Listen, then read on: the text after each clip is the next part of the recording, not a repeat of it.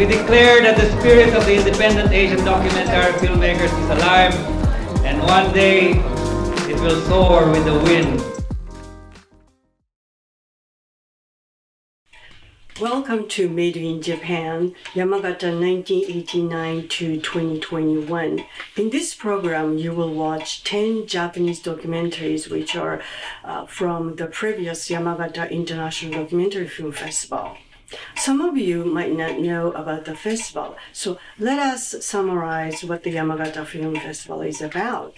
I'm Ono Seiko, and the guy sitting next to me is Gerow. What? We've been married 25 years.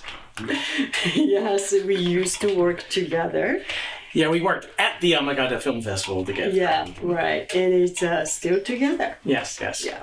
And I started working at the Tokyo office of the festival from 1991 as a staff, which required multiple tasks such as like working on entries and negotiating with the filmmakers and guests and managing films and personnel, looking for sponsors, and as well as selecting films for the international competition. And after 97, I organizing sub programs such as like Release Events, Robert Kramer, Newsreel, Prismarker, and also editing the Yamagata Festival's publications became a part of my work. And then right after the festival of 2003, I officially left the festival because we moved to here, Connecticut, and but I still help out the festival on and off, and also run a distribution company, Zakka Films, handling Japanese documentaries. And what are you doing? So again, my name is Gerow. I'm kind of like one example of one of the particular characteristics of the Yamagata Film Festival, in that it's long had a kind of close connection with people who study and write about cinema quite seriously. So I was actually in Japan doing my dissertation research when in 1993 I was brought in primarily to do translation of some of the catalogs. I also was working on the Daily Bulletin, which is kind of like the daily newsletter which is put out during the festival. After that, I was put on, the permanent staff or the regular staff for the 95 Film Festival. I was primarily in charge of coordinating the Asia program. Fujioka Asako and I were central in kind of putting together what is now called New Asian Currents. Yeah. But I was also, for instance, editing the publication, the journal of the film festival, which was Documentary Box. After 95, I still continued editing Documentary Box for a number of years, but I had to finish my dissertation. I took up an academic position, so I largely left the film festival. But as I like to say to people, once you're involved with the Yamagata Film Festival, you never are not involved. So even now we're doing this. Yeah. But these people like you, like scholars, and they are like became like a great professors. Yeah. So, Daryl Davis and especially Marcus Nornes. Marcus is a professor at the University of Michigan. So on the one hand, Yamagata has this kind of close relationship with kind of like the academic and critical community. Right. And the Yamagata Film Festival has like two offices, and Tokyo office and Yamagata office, and we are working at the Tokyo office. Yeah. And the first Yamagata Film Festival was an event to commemorate the 100th anniversary of Yamagata City, far north from Tokyo. So it was 1989. Yeah. The first one is and then there like the initial office was located at the something like a international relations section of Yamagata City. So the working for the festival is mainly like city officers, and then they really, they had nothing to do with the films and festivals, or so they visited Ogawa Shinsuke and Ogawa Productions, and Ogawa-san is one of the most important documentary filmmakers in Japan, and he was living, and he and his crew, they are living in Yamagata at that time, and so with his advice, they hired professional people to organize it, and that was Cinematrix, and distribution company run by Yano-san, Yano Kazuyuki, and was entrusted to be the Tokyo office. And it's because of that the festival had been developed by the public and private organizations, and there's so many interesting, unique things are created, such as like the way of selecting films for the international competition. So obviously there are sidebars, retrospectives, which are put together by scholars, historians, people who really know the subject. But what's really interesting is that especially the international competition is selected by, in some ways, both these professionals, but also volunteers. And plus Yamagata city officers. And some of the, the bureaucrats. So I was participating with the selection of the international competition in 1995, and we got hundreds and hundreds and hundreds of submissions. And initially, it's the Tokyo office, the people working there, plus a committee of 3 established film critics who look at them and narrow it down to approximately like 50 or so. So the Yamagata side had to watch all 50 of the 50 documentaries, and then the final meeting took place at the Yamagata City Hall, and we all get together and it's discussed about each film, and then I think it's the Yamagata people are open and frank about their feelings, and so I don't like this documentary because the woman is a sleazy, or this documentary is just way too long and it just made me sleepy. So we sometimes try to convince them we should select this documentary because this is not what you saw. This is about about the illusion of a reality or something, But the selected films for the international competitions are not always the ones that we expected, but sometimes those films won the grand prize. So they had the foresight.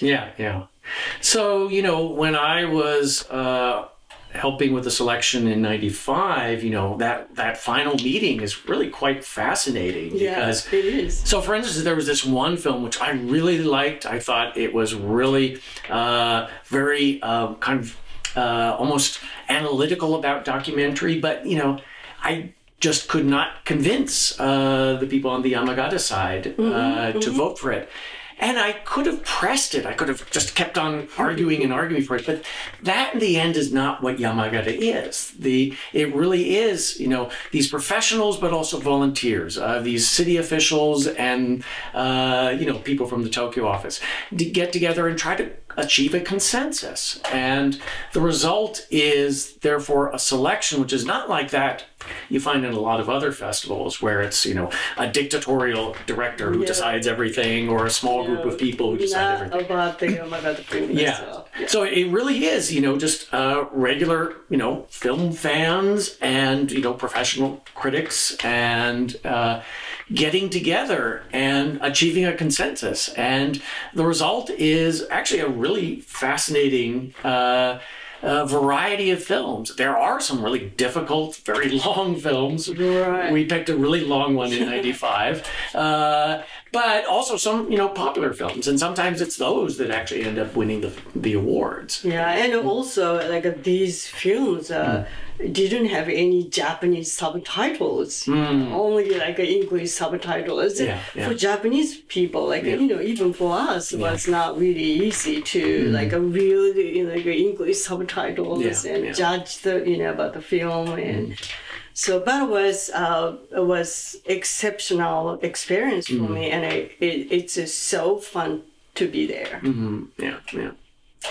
So I think it's you are studied out from '93. You know, you said like as a you know, translator for the daily bulletins and the Japanese documentaries catalog. And they actually, the daily bulletins, the first idea actually came from Ogawa-san. Oh, really? Okay. Yeah, and it's because a couple of years before the first film festival, like he was invited by the Berlin Film Festival, and with his documentary, like a Japanese village, like a Furuyashiki. Yes. So he was very impressed, you know, by them print the daily news every day. And so he brought the idea back to Yamagata. And then he gathered like volunteers, and you should make you know, daily news like this. They're pretty much perplexed, you know. Be volunteers, you know, like work on like a daily news for the festival. You know, it's kind of like a struggles to organize like the international, you know, festival for them. Yeah, so I don't know how it is in Berlin, but at the time, but it's not just, you know, one sheet of paper which is, you know, announcing what's showing that day or changes in film times or things like that. It really is a publication with interviews, sometimes articles by critics, and it's in English and Japanese. So unfortunately, in '93 they kind of overdid it. So basically, myself and one of my friends was basically stuck in the Daily Bulletin office for most of the film festival, just translating and translating and translating. Yeah, that's a translation is always, you know, done at the last minute. So it was really tough part. You know? Yeah, because most of the content was actually planned in Japanese, and therefore we just had to sit there. So I ended up saying, oh my God, this is just taking so much time. I'm going to write an article for the Daily Bulletin because it's faster than having to translate somebody else's thing. It's definitely. And it's also as expert of Japanese films. And could you just tell them like about Ogawa Shinsuke briefly and Japanese documentaries? So, you know, I'm not the expert. Obviously, we should be talking with Marcus Nornis about that.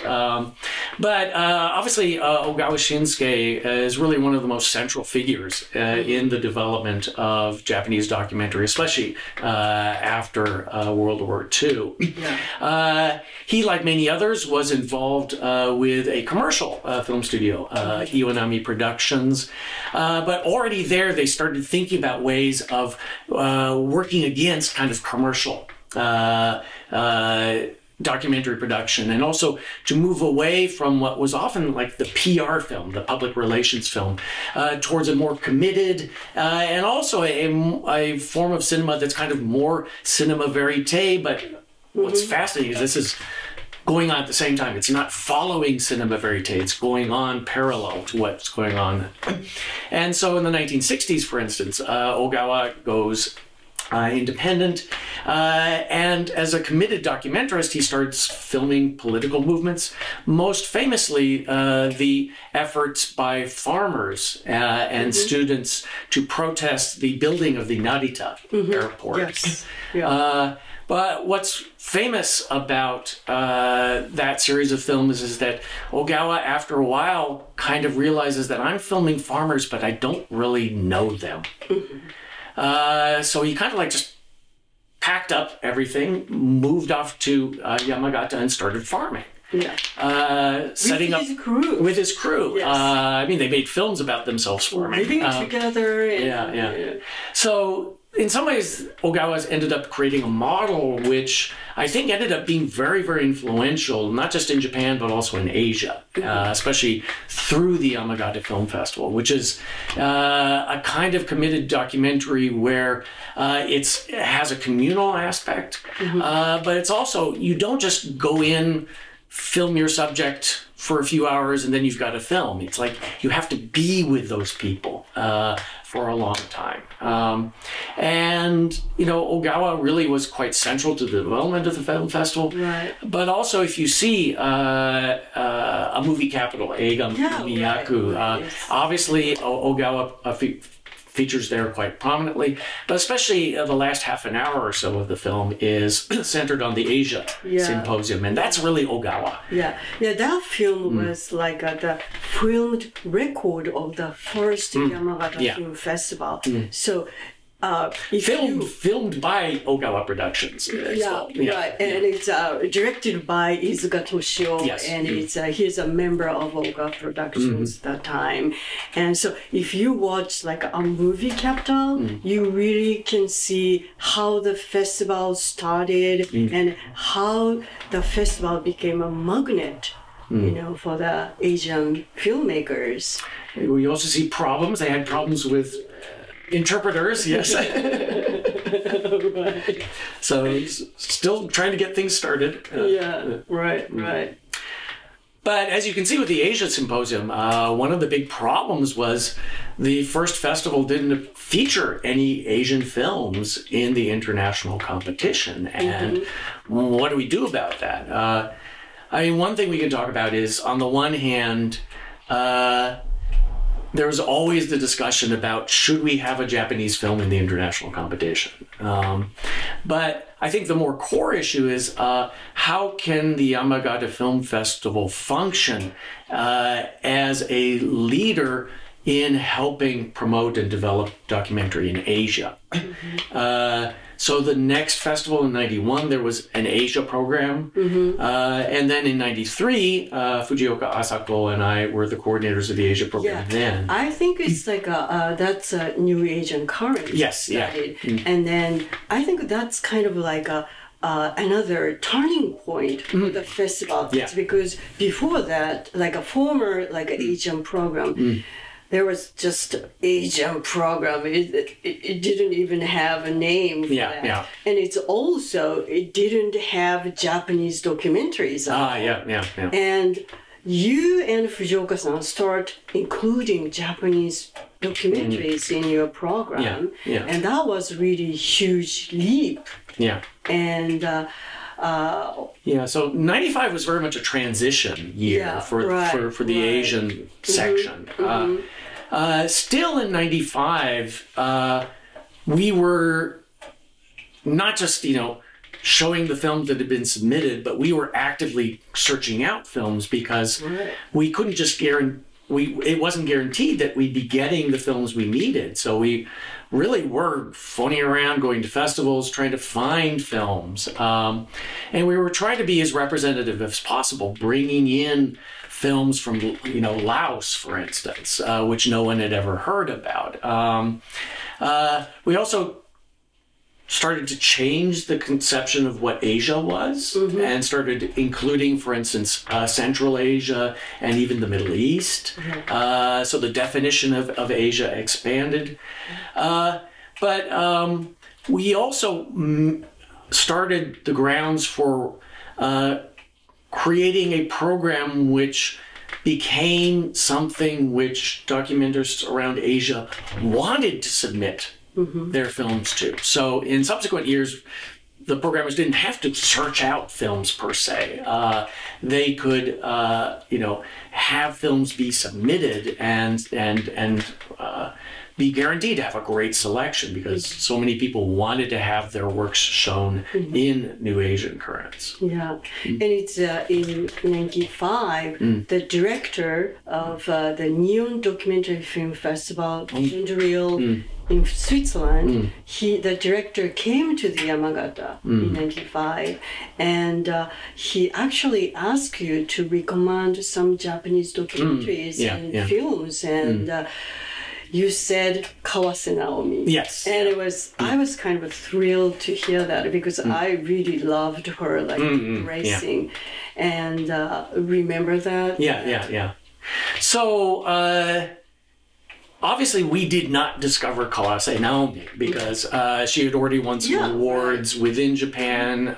So she had already gained a following within Japan. But Yamagata, I think, was one of the means by which she became more noted abroad.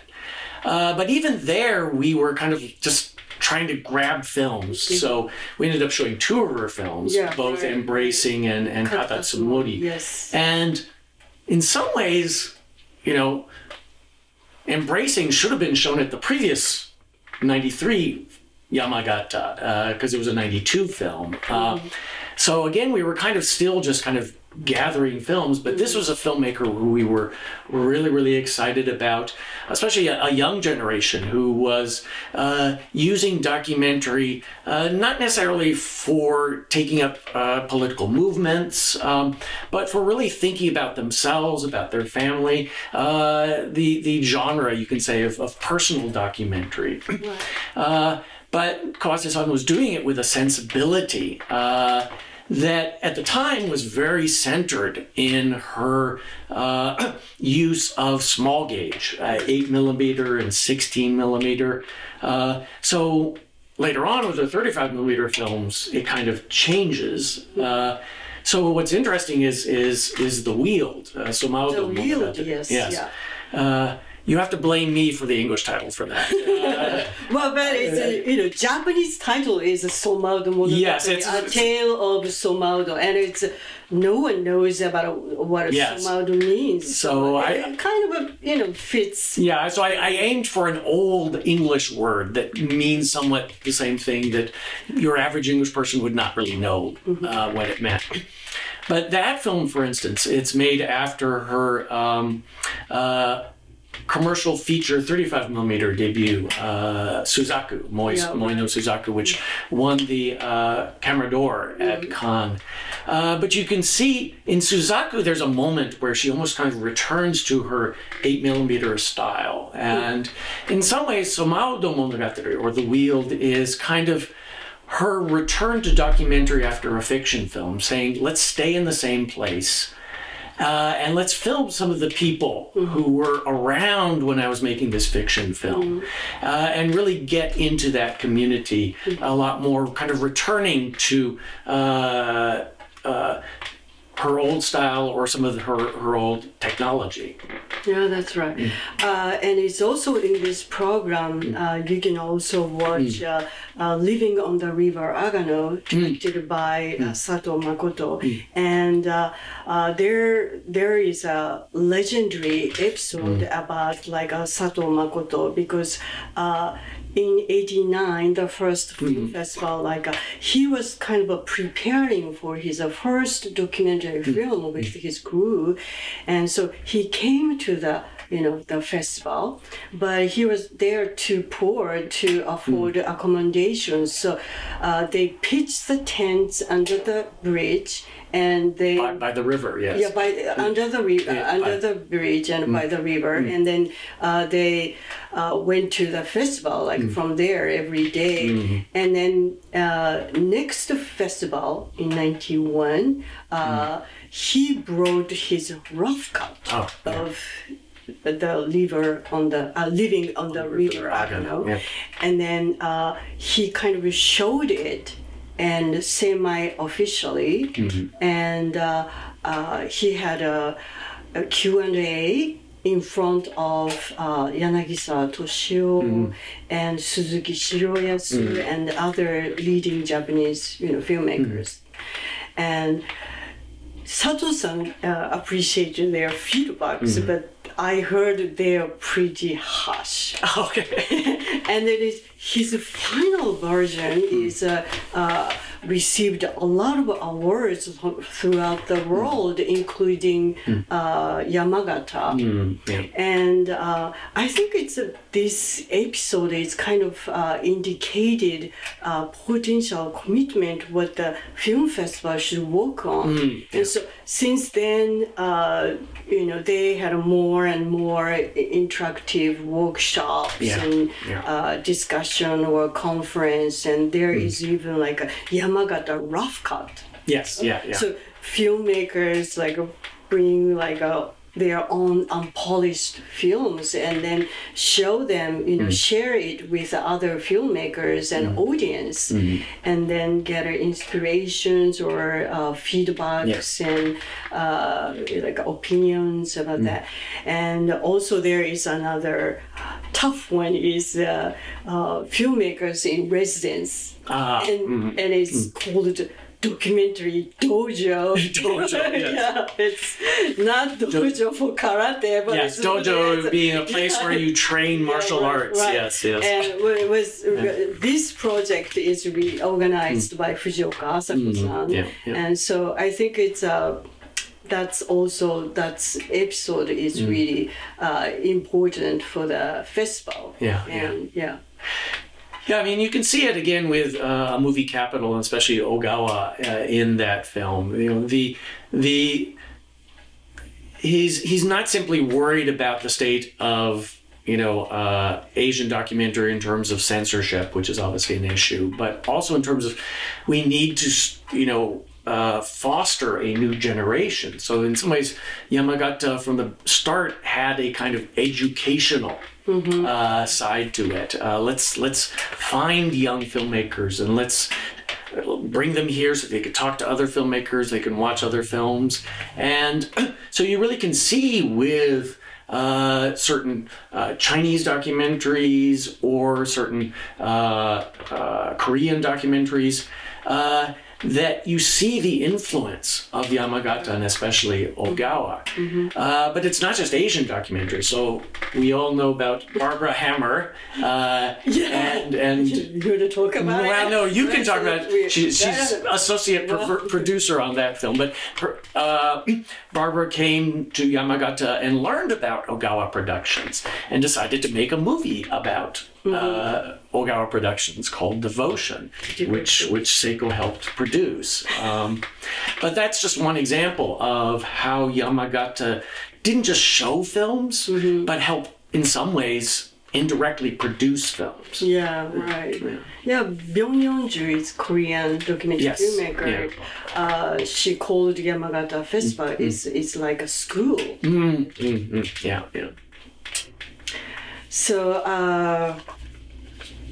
So if you the list of the made in Japan and there are more films and you would talk about other films and well, one thing to talk about perhaps would be The New God. By Tsuchiya-san. So that showed in '99. So I wasn't programming that film, but I was still editing Documentary Box. So we have an interview with Tsuchiya-san in Documentary Box, which is available online. You can watch it or read it online. And in some ways, that was really, I think, an important film, both in some ways for Yamagata, but also I think for Japanese documentary. On the one hand, it kind of symbolized the issue of video. Because, in the 1990s, that's precisely when there's a big transition from shooting on film to shooting on video. But the international competition for a long time was still stuck in film. Right, right. That's it's. I think that's the influence of Shinsuke, like the style. Yeah. And like documentaries should not made like easily or quickly. You know, like took like years and years, and then finally make a documentaries and something. So we kind of like try to show that kind of documentaries for the international competition. So even in the international competition, if a film was made on video, a film print had to be made in order to show in the international competition, which was kind of ridiculous. That changed later. But that meant that the Asia program was actually the only kind of competition program within Yamagata that accepted video. And Tsuchiya's film, The New God, is very much a video-made film. In part because Tsuchiya-san himself is an activist and is a core member of what's called Video Act. So the potentials of video as a kind of activist format was one thing that kind of became important for New Asian Currents. We also showed, for instance, the Seoul Video Collective as well. But at the same time, that film is interesting because it's also kind of has one foot in personal documentary. I mean, one of the problems we had, especially in New Asian Currents, was, you know, it just seemed that we did not find the kind of politically or socially committed Japanese young filmmakers that were evident in the older generation of Ogawa and Tsuchimoto Noriaki. So finding, you know, Tsuchiya-san was one thing, because here's someone who's definitely politically active. But we can't deny that the dominant form amongst lots of young Japanese filmmakers, kind of personal documentary, itself had its own politics. It was a way of thinking through oneself and thinking through one's identity. And that film, I think, The New God, blended those two in a really interesting and fascinating and actually entertaining way. It's a fun film. And it won an award as well. So that, I think, was an important film for me in thinking through the changes in Yamagata and what was going on, especially amongst young people at the time. Yeah, but it's A2, you know, directed by Mori Tatsuya, and that's actually the first video work was shown, you know, at the international competition, because that's, as you said, was before like only films. So, but this is about the Om. Om, yes, Om Supreme Truth, as it's called. So it's he couldn't get in like with a film camera, but it's you know, has to be like a compact camera, like a video camera, you know, inside the OMU, and it was follow the members of the OMU, and so that was our, I think it's a kind of like a historical work. I mean, was, in some ways, you know, Mori-san comes out of a different, I mean, he's a slightly older generation from Tsuchiya-san. I mean, he was a classmate of Kurosawa Kiyoshi, and he appears in Kurosawa Kiyoshi's movies when he was a college student. You know, he's a journalist, but he's kind of a committed media documentarist, someone who is committed to taking up stories that the media, especially journalism, does not take up, but in a way that's very self-reflexive and self-critical. So that film, which is about, you know, this is the Om Supreme Truth. These are the people who committed the sarin terrorist attacks. And he's filming the people who are remaining in the cult, though, you know, these were the people who, you know, had not been arrested and they're trying to get on. So it's a very controversial subject, and no one is going to be filming this in the television journalism. but Mori-san comes in and uses these new formats. Precisely because, even if television news is using video, they're using big professional video with big crews and things like that. So it's very much an alternative, but it's a slightly older generation from Tsuchiya-san. Right. And it's also storytellers. By Sakai Ko-san and Hamaguchi Ryusuke. Hamaguchi Ryusuke is the talk of the town. So not quite sure when you folks will be watching this video, but he might be an Academy Award winner, for Drive My Car.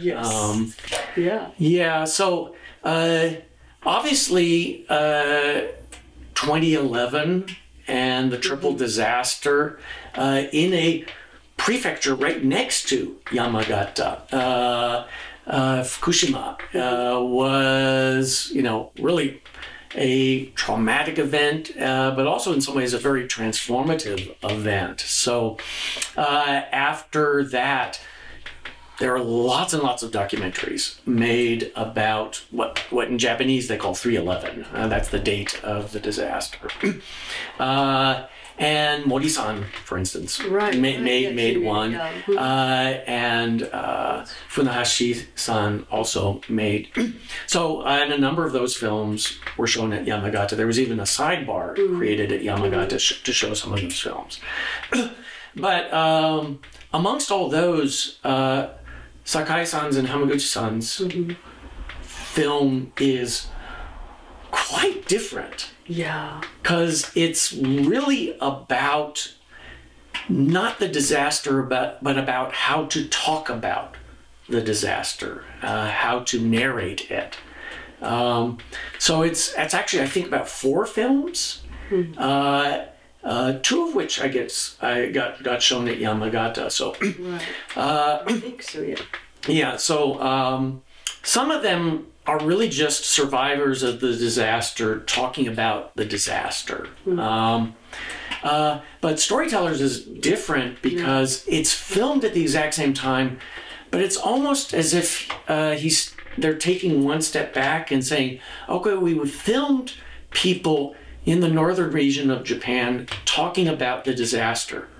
Well, let's take a little bit of a historical perspective and think about how people in the northern region of Japan have told stories historically.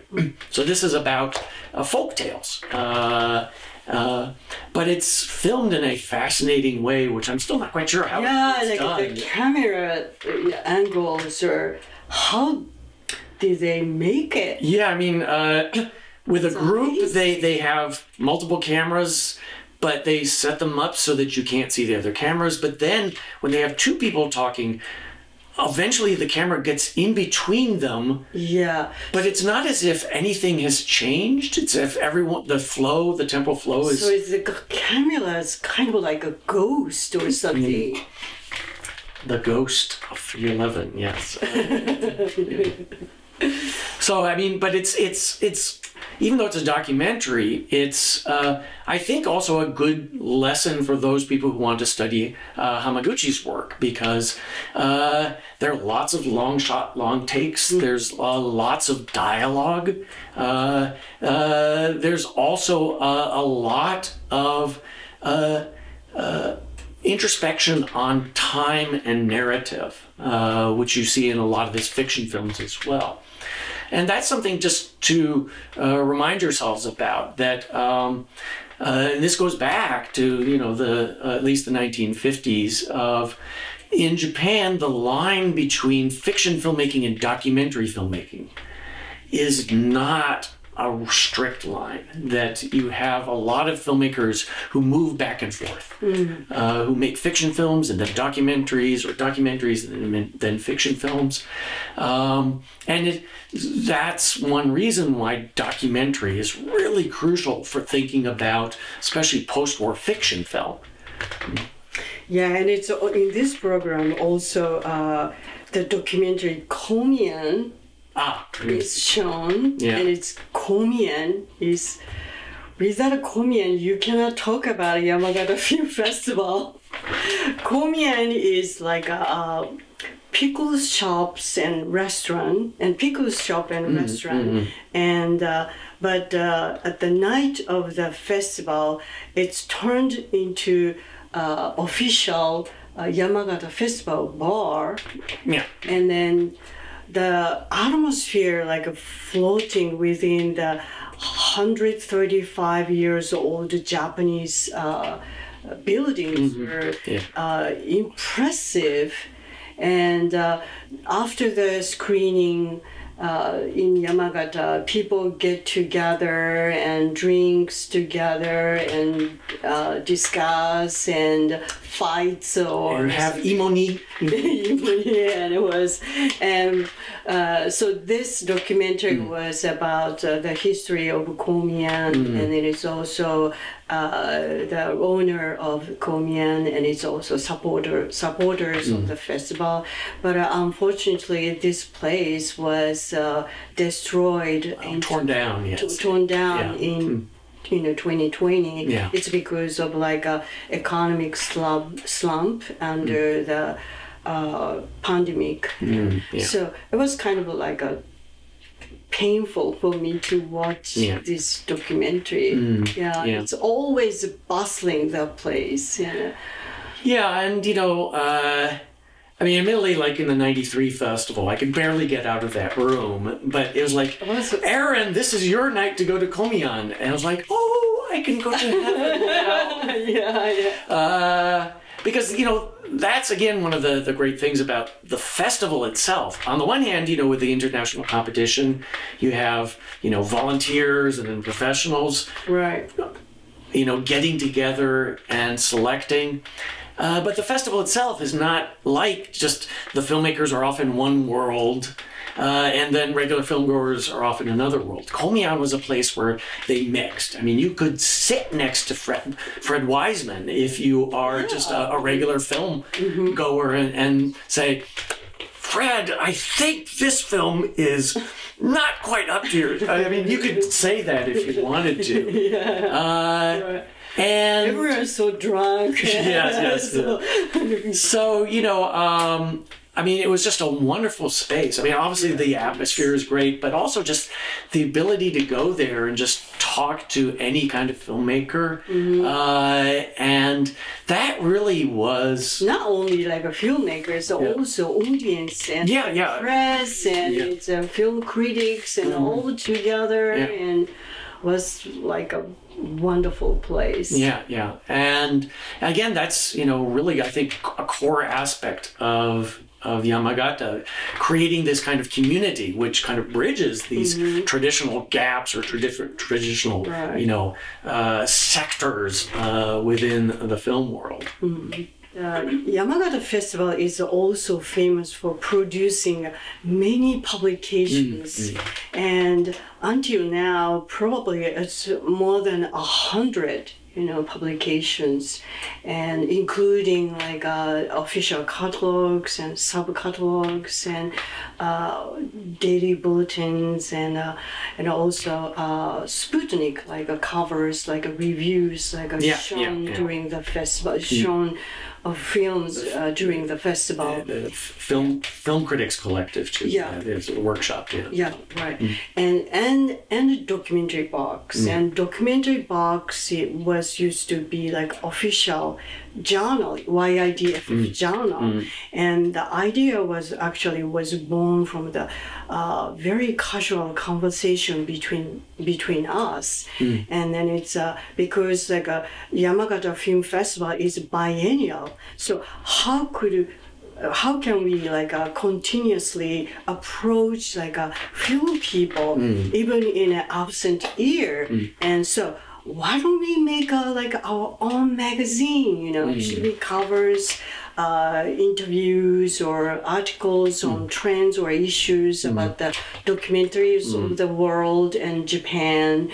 And the writers should be filmmakers or scholars and film critics. And so that's how we made Documentary Box.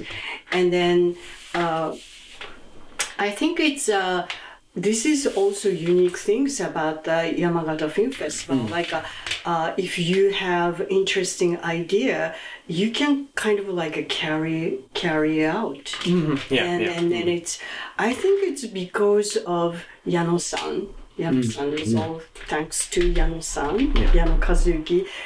He was the director of the Tokyo office, and he was our boss. And he was kind of like really didn't tell us what to do, and because I think he himself didn't know what to do, but he was very good to bring the best out of people. And I think it's without Yano-san, this Yamagata Film Festival would be desperate, the present form.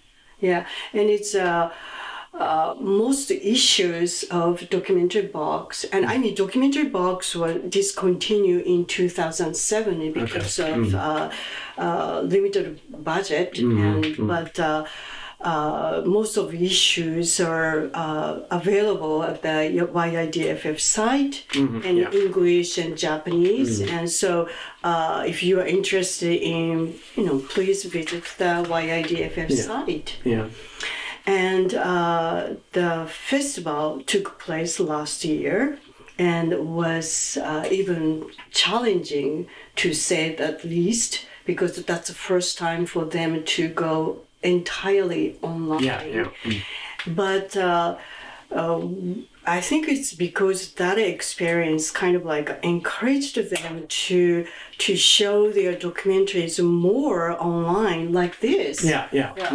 So at this rate, I have no idea what the festival will be next year, but that's how the Yamagata Film Festival has been, has always been, like constantly changing. So I mean, to get back to some of the publications, Yamagata in some ways reminds me of some of the Italian film festivals, where they really produce great publications, which are sometimes almost like, great catalogs by critics and scholars.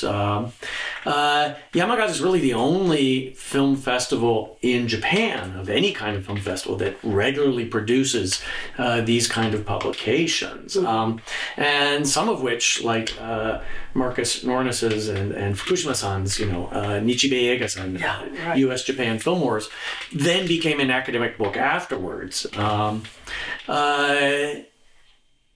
So especially to me, for instance, I worked in the '93 festival on the 1960s Japanese documentaries retrospective catalog. I still use that in class, for instance, and that was a great series of catalogs. So in some ways, I wanted to bring some of that into Documentary Box. So I took over Documentary Box from the 5th issue.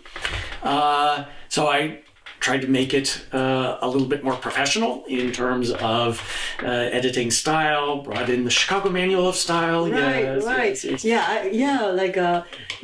you join this documentary box, I think it's you lifted up this magazine to the next step, because like you bring in like a professional editing style, but you actually came from the academic field, and but I remember you often said like this magazine should be located in between professionalism and amateurism, academic and non-academic, and so you could make this magazine more academic. You came from, and you're still in the middle of academic, but you didn't. And why was that?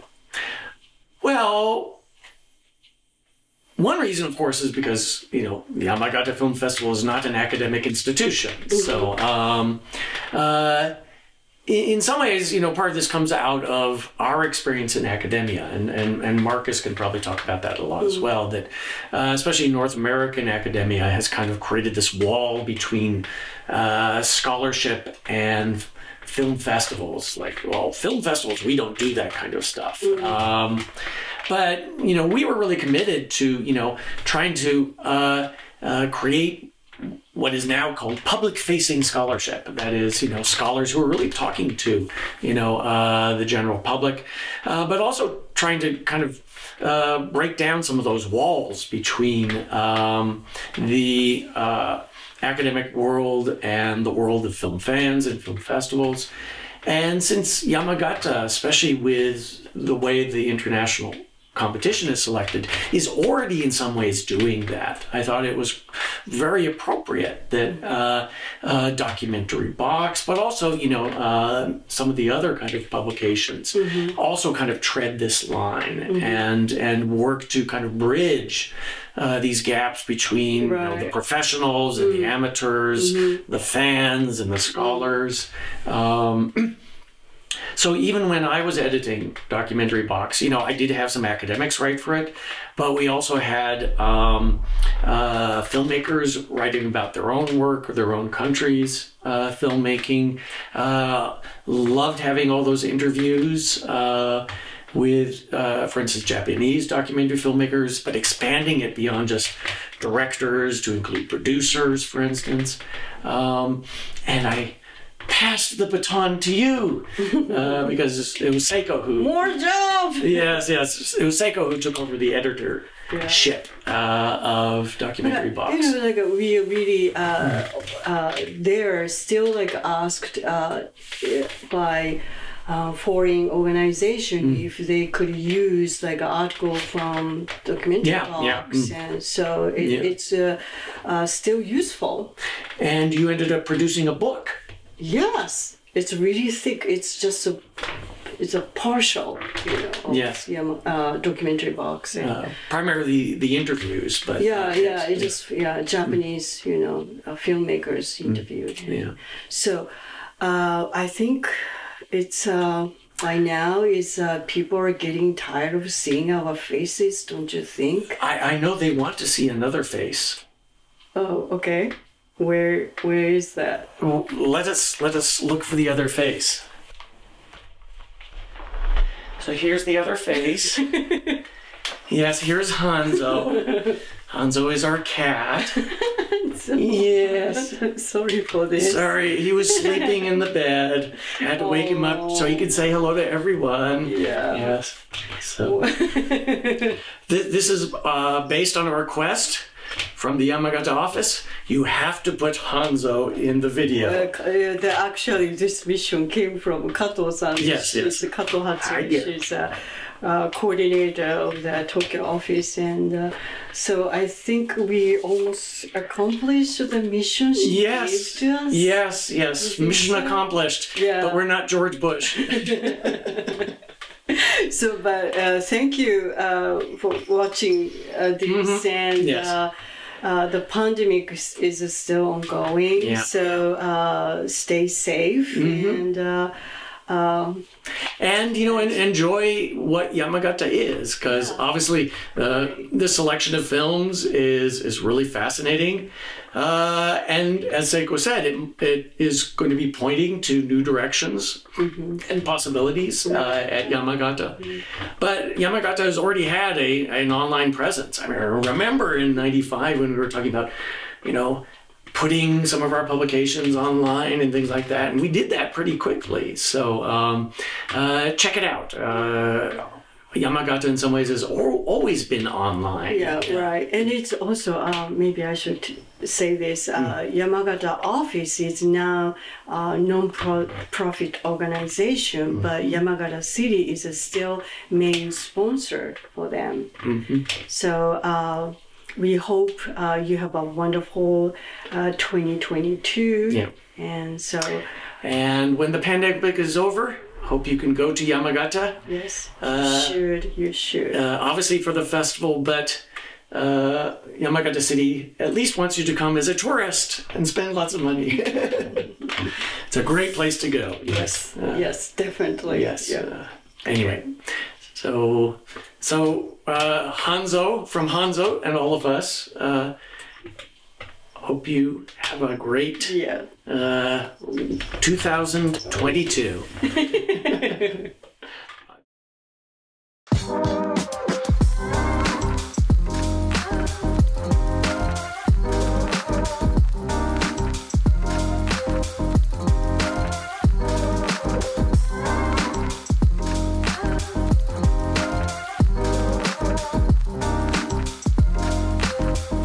We declare that the spirit of the independent Asian documentary filmmakers is alive, and one day it will soar with the wind.